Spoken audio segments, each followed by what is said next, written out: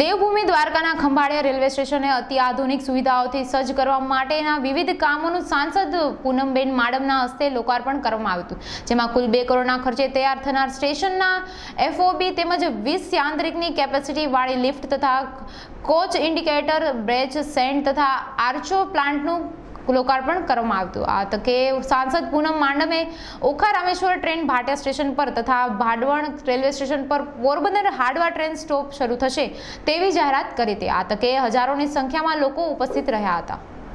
કેન્દ્રમાંથી મંજૂરી મેળવી અને એ બીજું પ્લેટફોર્મ લોકાર્પણથી લઈને ખાતમુહૂર્તથી લઈને લોકાર્પણ સુધીનું કાર્ય બધાના આશીર્વાદથી સહકારથી મારા ભાગે મને એ લાવો પ્રાપ્ત થયો।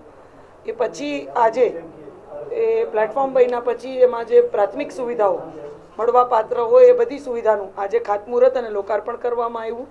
એમાં FOB એટલે પ્લેટફોર્મ 1 થી 2 બીજા પ્લેટફોર્મ સુધી કનેક્ટ કરતું ફૂટ ઓવરબ્રિજ, 20 લોકોની કેપેસિટીવાળી લિફ્ટ અને સાથે સાથે એક સિગ્નલ કોચ ઇન્ડિકેટરનું પણ અહીંયા ખાતમુહૂર્ત કરવામાં આવ્યું। રિલાયન્સ ઇન્ડસ્ટ્રીઝ દ્વારા CSR અંતર્ગત એક શેડ, બેન્ચીસ અને આરો પ્લાન્ટ આ બધાનું લોકાર્પણ કરવામાં આવ્યું।